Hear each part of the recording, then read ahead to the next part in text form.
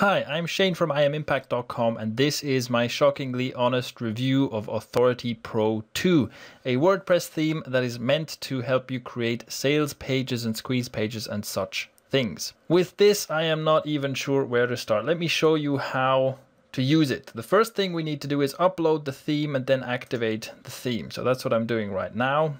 Now, when the theme is activated, nothing works yet. We still have to do more stuff. The first thing you have to do is you have to upload two different plugins.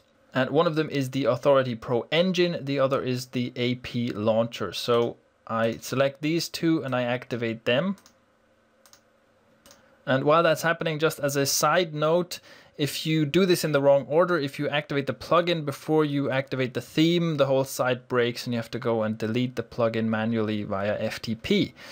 So with that done, this here now works. And then if I go to the theme options, you can see here there are theme options here, but this is because I already installed it previously.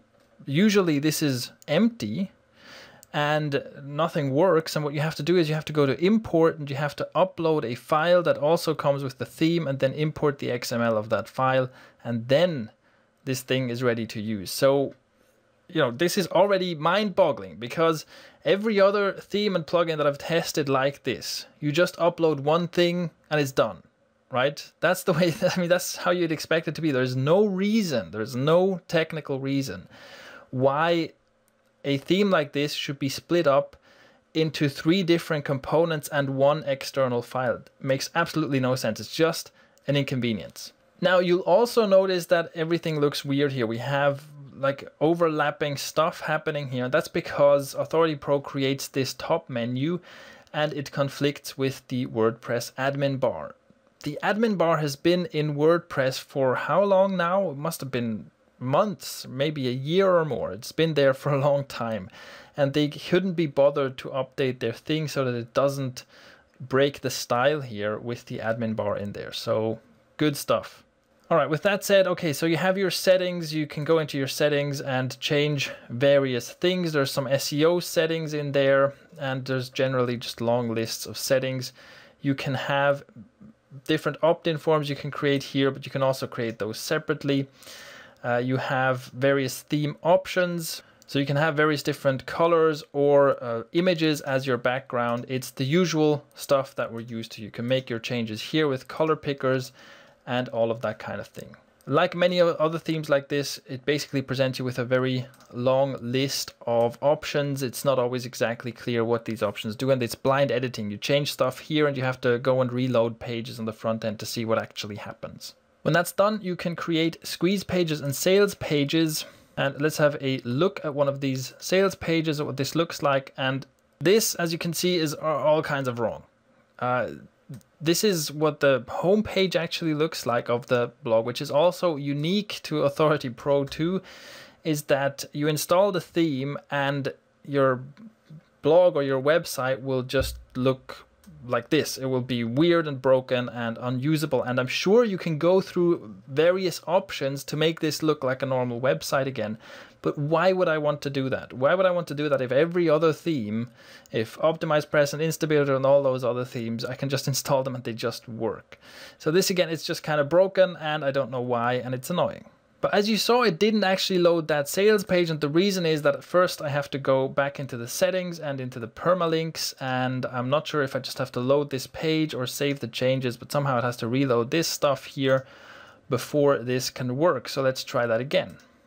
Now we have our sales page. Let me just reload this page. Here's another nice thing about it. Do you see that? This is how the page loads, right? Blank page, switch, switch.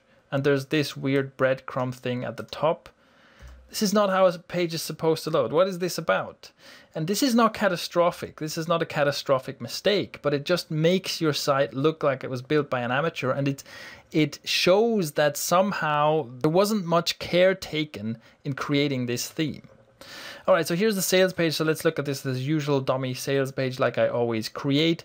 As you'll note, there are various boxes and items and elements that you can add to your page. That's all very nice. Some of them are well designed, many of them aren't. For example, I think these testimonial boxes, well, they're kind of okay. These bullet points are a bit ugly.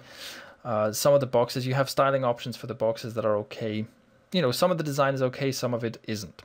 Looking at the actual page editor, you can see again the whole thing is just kind of broken. For some reason they changed some of the styles in the WordPress interface. It doesn't make it look better.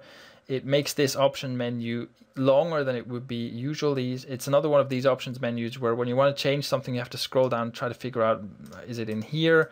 Is it in here? You have to go and look through these options to try and find what you're looking for. It's not very user-friendly, it's not very intuitive or anything like that. The editing here, the editing options also aren't that great. So I have my short codes here where that brings up this menu, and then I select from all these short codes here.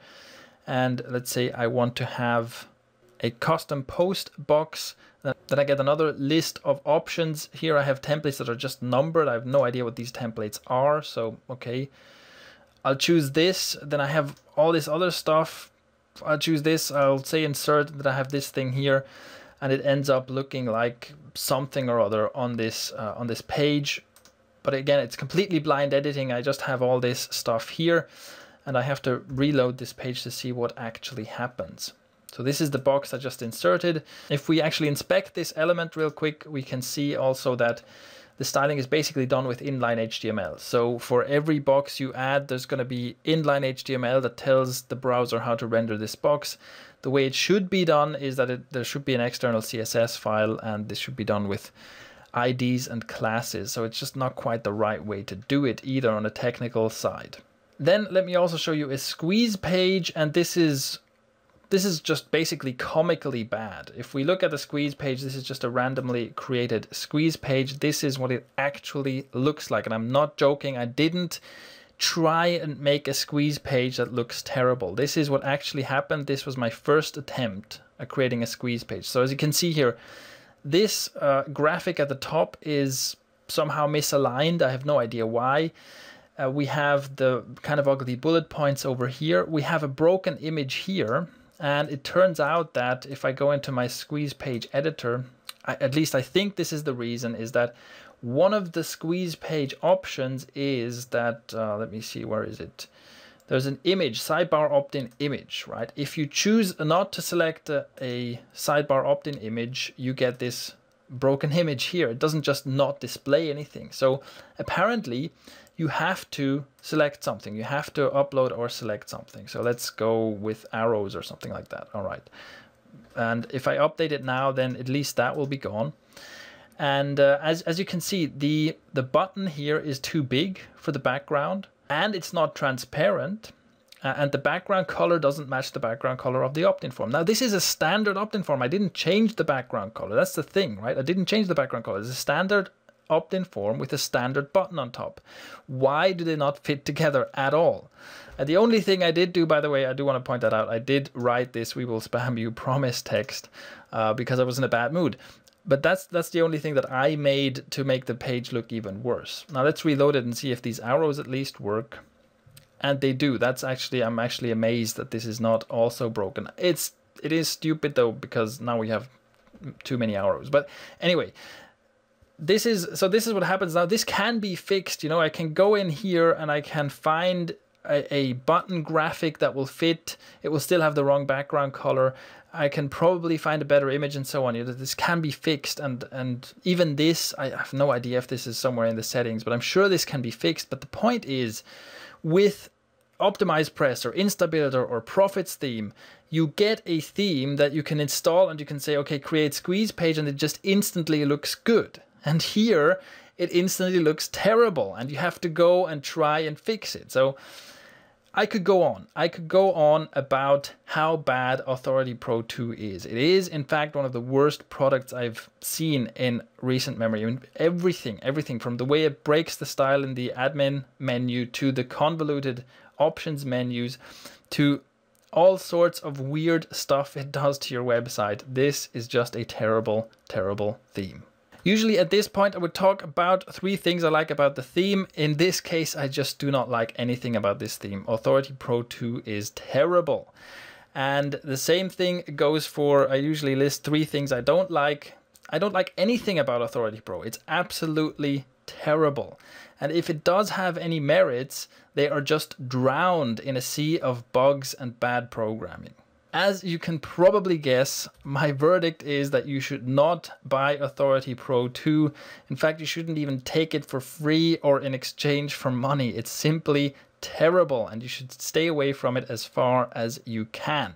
So much for Authority Pro 2. The question is, which one of these sales page or squeeze page or marketing themes is actually the best one? And to find out, check out the link below this video. It takes you to my review, my roundup review on imimpact.com, where I compare OptimizePress and InstaBuilder and Flex Squeeze and many other themes like that, and you can find out which one is actually good and which ones are terrible. And that's it for this review. Thank you for watching. I'm Shane Melach from imimpact.com, and we'll see you soon.